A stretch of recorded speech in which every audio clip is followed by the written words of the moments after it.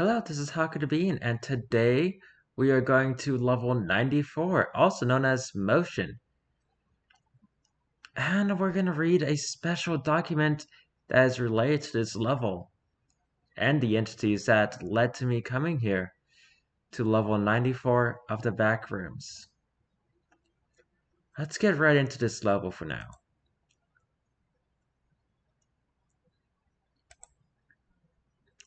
Survival difficulty Class 3. Unsafe, unsecure, low entity count. Level 94 is the 95th level of the Backrooms.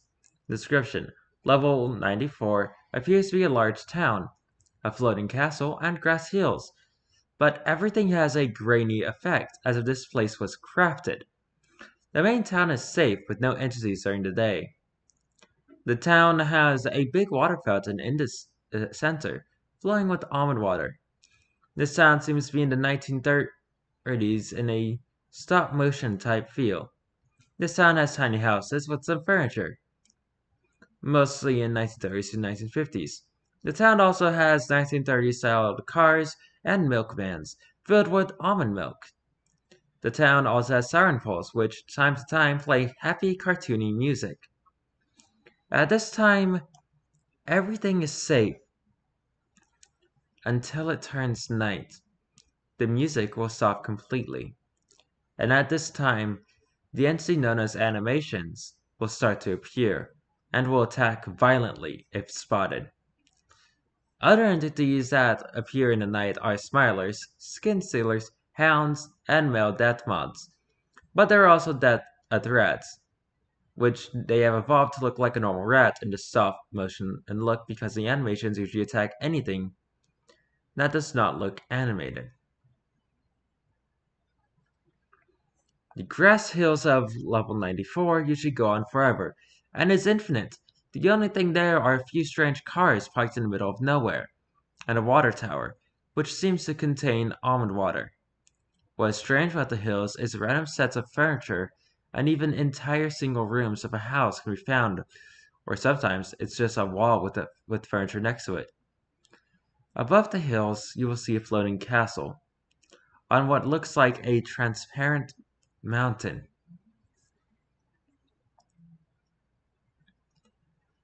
The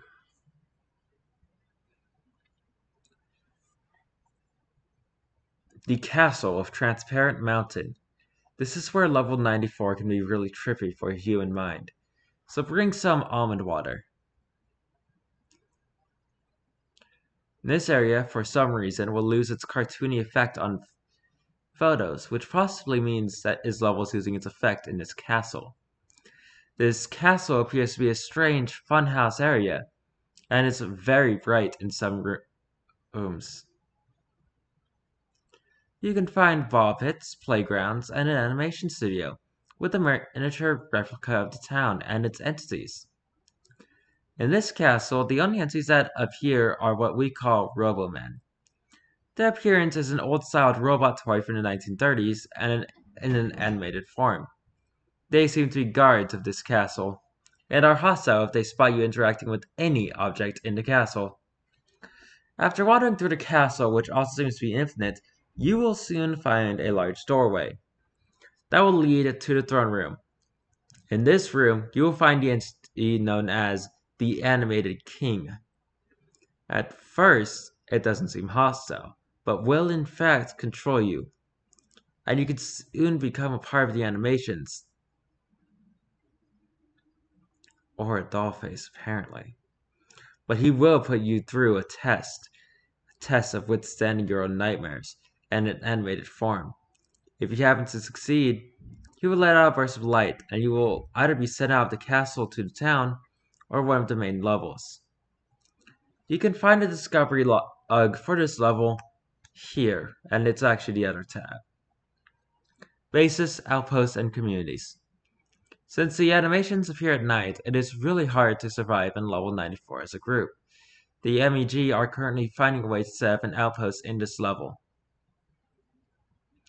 Entrances and exits. To enter, you must first be in level 601 and successfully escape. and make your way to the hub.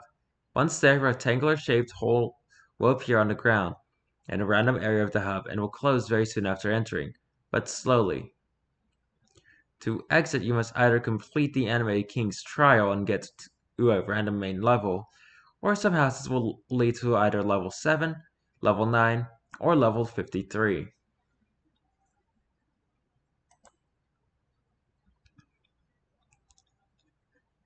The discovery of level 94. MEG event log 862. Type level. May 2nd, 2020. This log entry is about the discovery of level 94. A survivor, which we will call Wanderer for privacy reasons, has accidentally stumbled into level 94 via the hub. After exiting the end. Team Quick Match was already sent on a mission at that moment. So Team Compass Point was sent out to fill in the task after Team First Response had gone into communication with the Wanderer in Sector or 2A voice channel. The teams involved in this log was Team Compass Point, Team Quick Match, Team First Response, and Team Overseer. I think I'm going to call Wanderer Bob.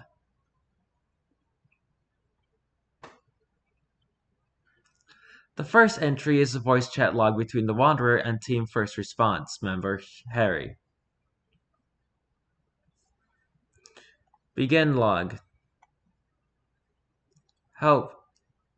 Is anyone users or was tuning in at this point? Tune your channel wheel a bit more. Hello? Can you hear me? Yes, loud and clear. Oh, thank God. You guys gotta help. What seems to be the issue? Everything is not real. It's like crafted. Hell no, I just need help. Possible or new level. We will be sending Team Quick Match to your location. Hurry! I'm running out of almond water. I'm going insane from this place. Please.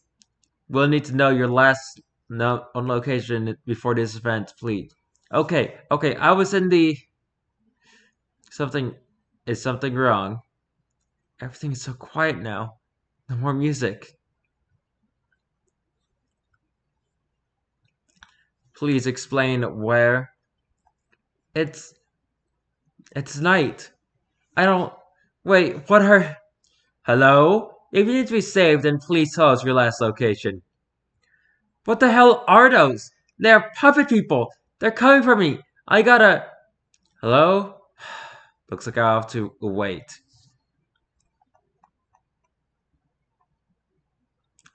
Is anyone listening? Hello? We hear you, bud. Hey, it's me, from that talk last night. It feels weird saying that. You're back, and alive too. Yeah, but I ran out of almond water. Well, we'll still need your previous location if you want to be saved.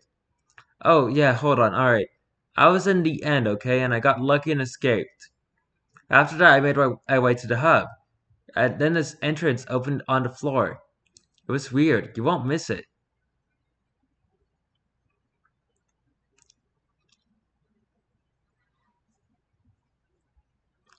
Alright, since Team Quick Match is on duty at this moment, it seems we'll have to send in Team Compass Point to your previous location. Overseer C has approved your request. Okay, thank you. Just beware of the night in this place. Noted. End log.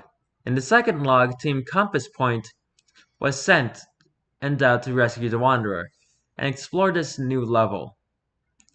The team's leader, Reed, is tasked to write down logs of the events that will occur. Begin log. Time is 1:18 p.m.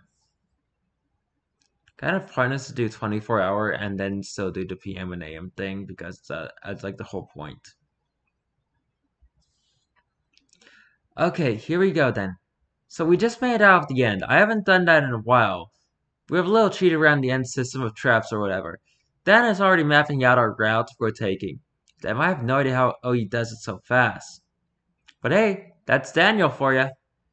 Anyways, we are close to the hub as of now. Kinda excited, as the level seems to have a little neat description and, crafted and all. I wonder how it will look like.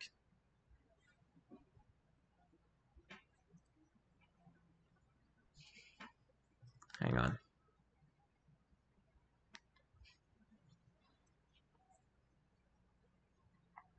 Or what we'll find. I'll keep you guys in the loop after we explore a bit of it. Time, 3:34 p.m. Alright, so a while ago we found the entrance, and God, it made a cut through the wall straight down. Like a straight rectangular box cut all the way down and on the side of the wall. The water said it was on the floor. It's possible the entrance relocates itself every time it's reopened, which is very weird to me. After that little discovery, we threw a rope down and wrapped it to a pole in the hub. Once down, Randy just said to us, "Guys, we are not in Kansas anymore." Which I thought was kind of funny and I chuckled. But you know what? He couldn't be more right. This place is messed up, like visual effect wise. It's like I'm in the Nightmare Before Christmas down here. The entire place is like a puppet stop motion movie, set in the 50s. Milk vans and all. All that said, milk was in fact almond milk, a different substance, but still almonds. For God's sake, I'm sick of its taste, but it always helps. Jack grabbed a few for his own uses in his cooking. The houses in this place are no different to everything else, being cartoony and freaky and things like that. Retro TVs and furniture from the 50s is again in this animated form. We actually explored a lot of houses, and this fact is hurting my head, but there is no time to complain. Better keep moving with the team. Time, 4:34 p.m. This place is insane. It has a fountain with almond water. Once more, like it would be anything else. Anyways, the siren poles have been playing nothing but this cartoony music for the entire time. Like it repeats the same tune over and over again. It's getting annoying. Other news is that it seems to be getting darker, which is weird finally seeing the sun set again. But it just reminds me of this hellhole I'll never escape from. Continuing on, we found a house which was flooded with normal water. Still no sign of the wanderer yet. I hope they are safe. Speaking of safe, I remember something about the wanderer talking about the night and puppets or something like that. Anyways, we'll keep a lookout during the night. I'll see you guys in a bit. I'm starting to wonder if this is just animations again. Yeah.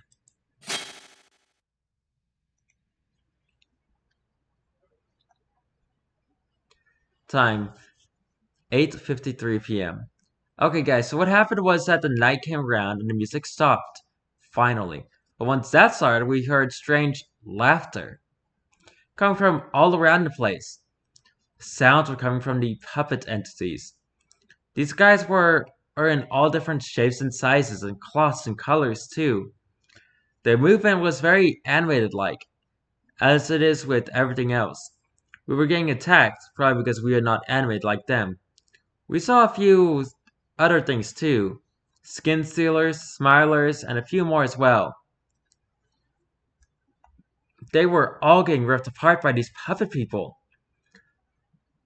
Like forces of strength we've never seen before on an entity. Two of these things ripped apart a skin stealer in like 4 seconds. We all ran to find a safe place for us to hold our ground. Jack had the great idea to run to the level 7 exit and camp there until the night is over. We all ran to the exit as Jess was holding them off. We all survived and made it to level 7, but not far so that the exit won't disappear. Well, we were setting up camp until unexpectedly one of those puppet things made it into our camp and attacked me. Well,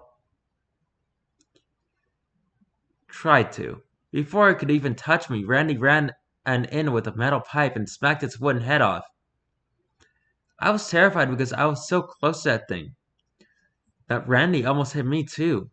I told him to watch where you're going, as he probably would have killed me, or at least made Made me unconscious.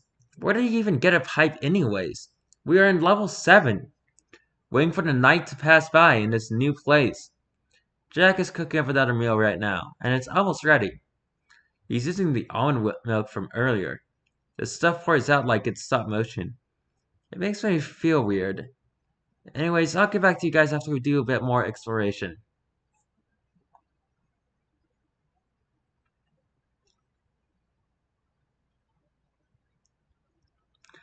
Time 9:18 in AM. Well, everyone, what happened was that the level turned to morning, and that obnoxious music was playing again, which actually feels reassuring. And we continue to explore. Harry tells us the Wanderer is still alive and communicating with him as of now. And he says that the Wanderer is in a floating castle of some sort. Well, we found it. It's actually pretty big, and we should have seen it when we entered this level from the hub to begin with. We are making our way there right now, walking through the hills and roads. And let me tell you, we found some strange stuff. There were a few houses which looked normal, at least to everything else. Then it got stranger. The further we got to the castle, the stranger the houses got. Like we found a single kitchen room just out there in the fields, without the other rooms of a house. We also found a bedroom, but its room was just a single wall and floor, with furniture for a bedroom, and a bed where that wall is. Not only that, but it gets to the point where it's just random piles of furniture, and somehow, Randy found a coin sitting in a sink in one of the furniture piles. The date of the coin was 1953, which matches the rest of this place. We also saw a few death rats, which they are also animated. I guess it's to save themselves from the puppet things. Well, we are close to the castle now, and looks like it actually has a mountain underneath it. And it isn't floating, but this said mountain is transparent, which is all kinds of weird. Anyways, we'll get back to you guys after we explore the castle. Time 12:31 p.m. I'm at the door to the throne room, as I call it right now, waiting for the others after we split from those robot toy things. Okay, let me catch you up to what's going on. So basically, we entered the castle and everything inside was normal, and it's not actually animated, which made me very pleased. I was going to go insane if I have to look at that effect again. Anywho, this entire place is like a funhouse and a carnival.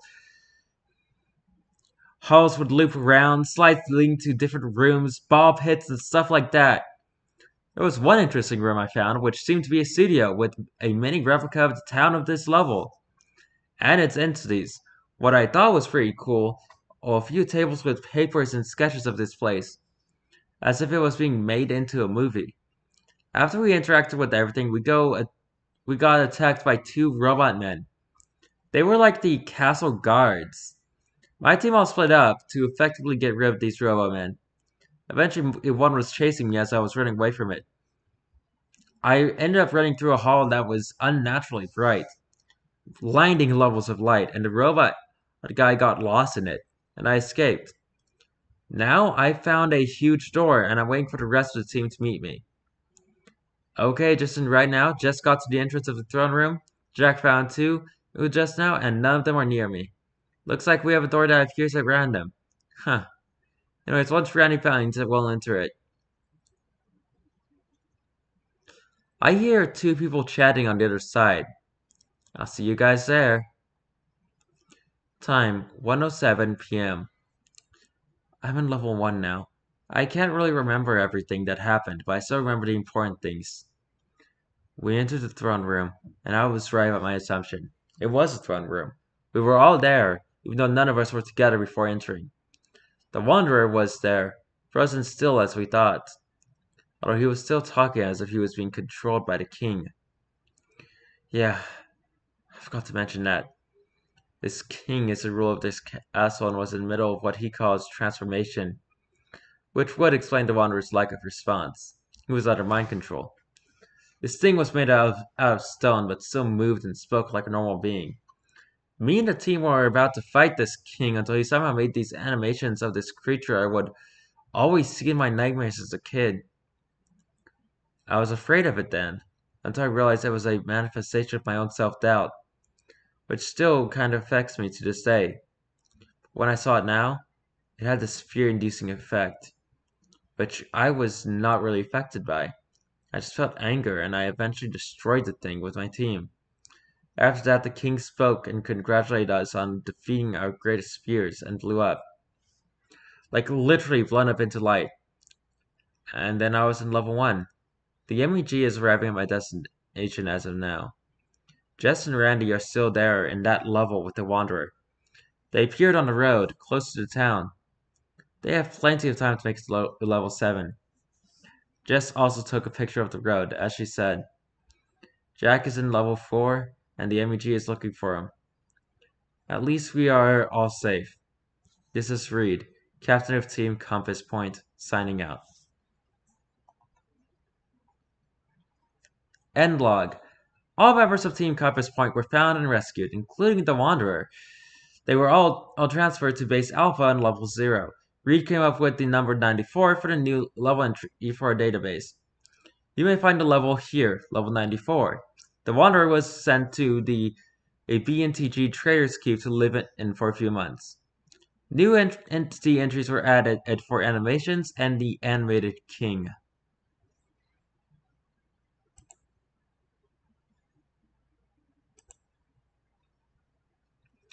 Well, that was level 94 and the discovery log that the entities from yesterday kept on mentioning. If you like this video, please leave a like on the video, comment down below, and subscribe to the channel. I have no idea what I'm going to be doing tomorrow, so until then, goodbye!